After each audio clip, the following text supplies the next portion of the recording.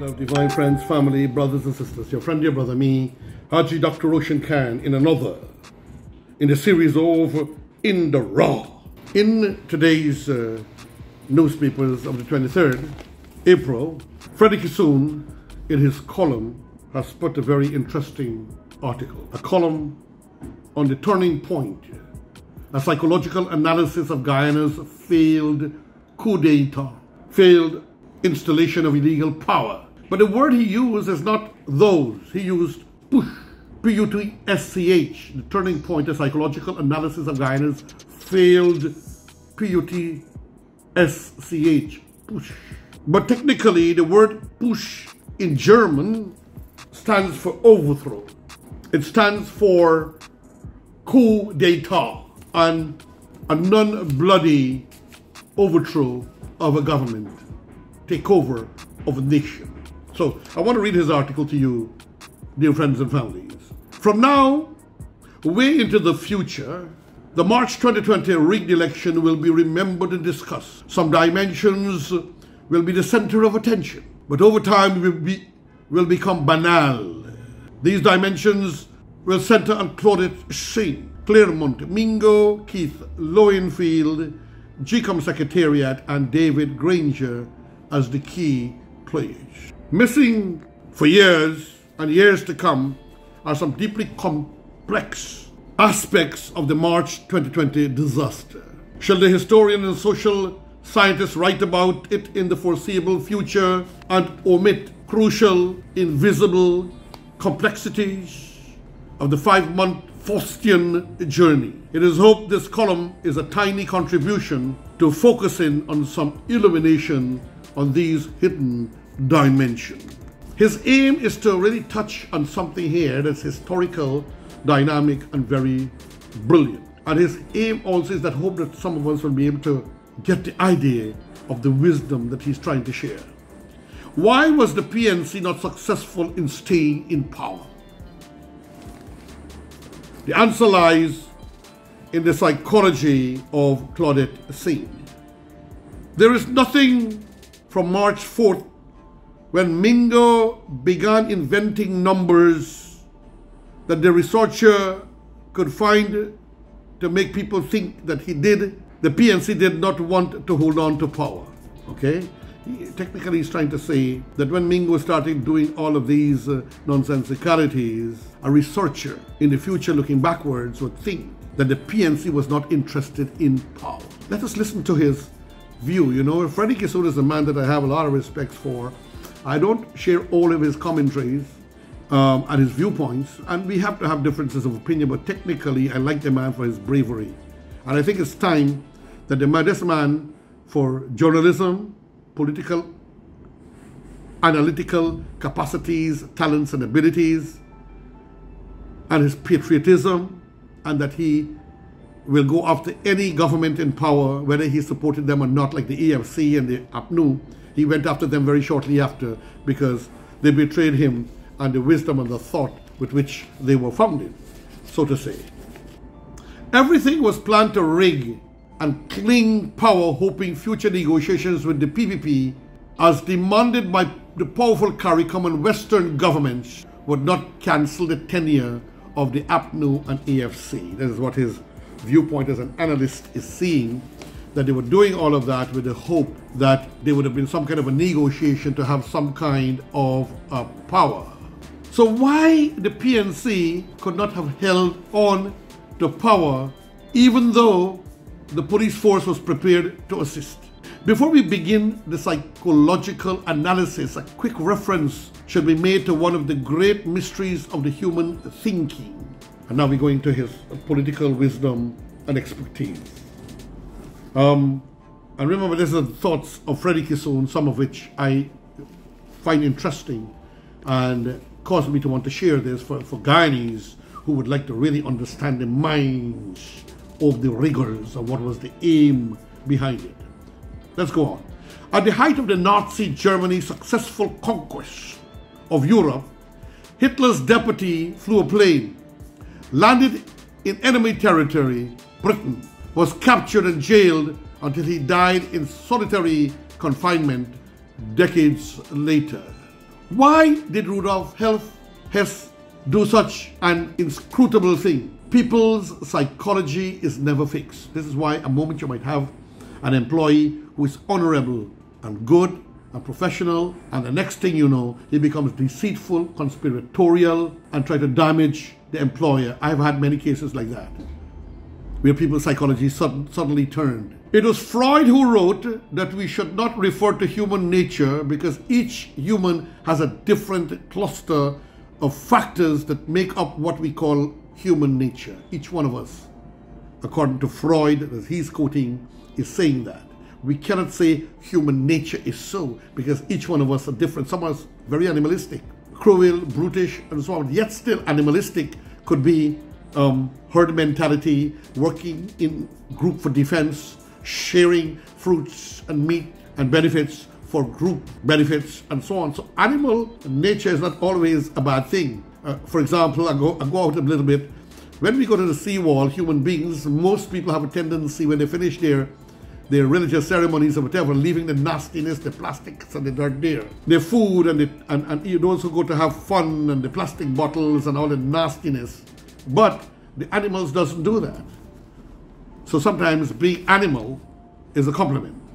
A person's psychology undergoes transformation depending on the circumstances that person is surrounded by.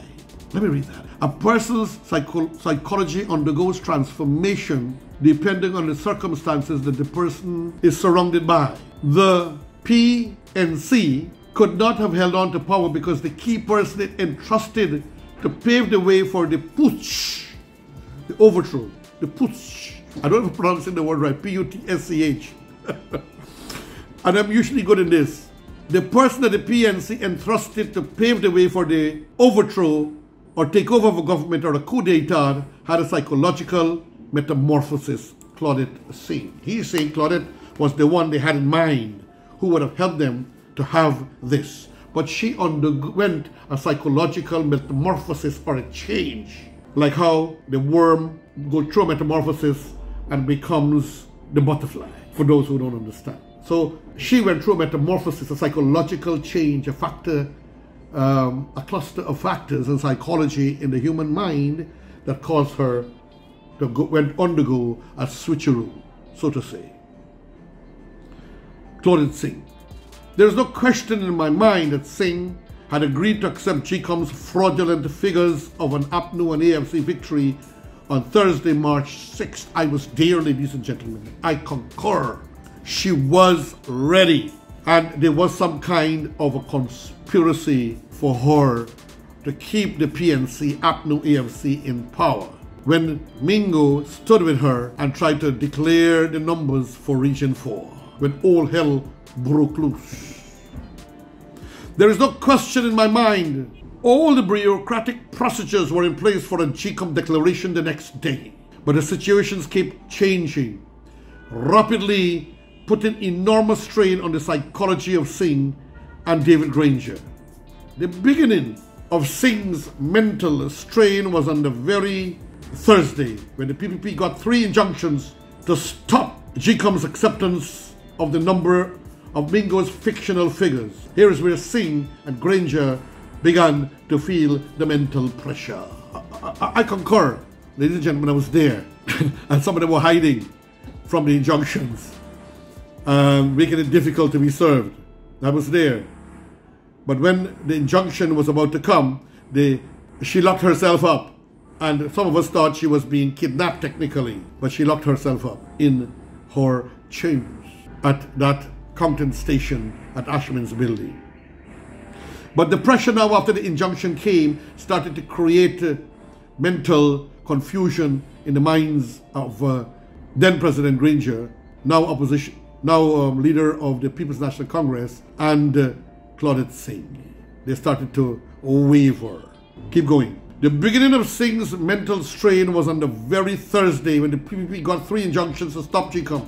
And then we discussed that part about the mental pressure. The PNC thought that Singh would have gone ahead and still declared the results because there was a plan to get Singh and Lowenfield to hide, thus avoid being served. And we know that they were hiding from being served so that she will declare it. But even though Singh was not served, she still accepted to halt an official GECOM proclamation giving APNU AFC a victory. She stopped it because she knew her dignity, her honor throughout the world as a justice of the nation, a retired justice of the nation of high caliber, would be remembered with disgrace and degradation. But even though Singh was not served, she still accepted to halt an official GECOM proclamation of a PNC victory, even though she wasn't served. They were hiding. Why did she do that? One factor explains it. Singh felt compelled by her personal history to observe the High Court ruling because she was a High Court and Court of Appeal judge. These things influence people's psychology. In her mind, she felt the judicial system was close to her heart and she should accept it. So that's the psychology that metamorphosized within her and caused her to cancel the proclamation of the APNU AFC as powers. But just as Singh was feeling mental strain, so was Granger. When Singh accepted the 3 injunctions, the PNC became confused. They had to wait for another opportunity to get Singh to help them. They're creating all kinds of shenanigans. Ladies and gentlemen, I was there. Put us out. Throw us out. Insult. Humiliate us. The deputy CEO of GECOM acted, telling, pick your rubbish and leave. Very disgraceful, and constantly she was with that rubbish thing. Her name and her video and her pictures goes around the world, and I was responsible, brothers and sisters, Haji, Roshan Khan, for much of that. I had to stand up and blast. I couldn't have sat down and allowed the theft of a nation, a push, or a coup d'etat. A coup d'etat is a bloodless overthrow of a government to take place, for those who don't know. They had to wait for another opportunity to get Singh to help them. Friday, March 10th was the beginning of a psychological breakdown of both Singh and Granger, and a breakdown in the relationship between Granger and Singh. Granger got desperate and decided to close shop by getting Mingo to do on Friday, March 10th at GECOM head office in Kingston a repeat of what he did the week before at GECOM's command center. And we know what was there, so he wanted him to do it all over again. The idea was to do a Burnham on the Chief Justice. When the Constitution required Burnham to do something, he would do it in his own twisted, illogical way and declare, I comply and with the Constitution and the law. So this is what Granger was trying to do, to get a kind of a refiguring thing with that dirty bedsheet and a projector on the wall. So Mingo was instructed to do his repetition. And GECOM would say that he complied with the injunctions. It meant that he complied with the injunctions. It meant that on Saturday, March 11th, Granger was to be sworn in. Things were put in place. Security was in place. Everybody was in place. But by this time, Singh had become a different lady. She did not call a GECOM meeting to declare the crooked results. Why? Because the metamorphosis of the cluster of factors in psychology in her mind, as Freddie Kissoon so beautifully put it. Singh nor the PNC envisioned the unforeseen circumstances that would envelope them on Thursday. And friends and family, I'm telling you, I personally, yours truly, I know there were many wonderful people there fighting for democracy. I was one of them. I stood up, and I know I made a big dent, and I did about 75 to 80 presentations on RK's Guyana Free Media that went around the world viral, that captured the imagination of people and inspired many others to do the same. I know I played a very important role in this reality, ladies and gentlemen, friends and families. The plan was for GECOM to use the fictional figures after Mingo did his Region 4 skullduggery and declare the results, but the 3 injunctions had hit Singh hard.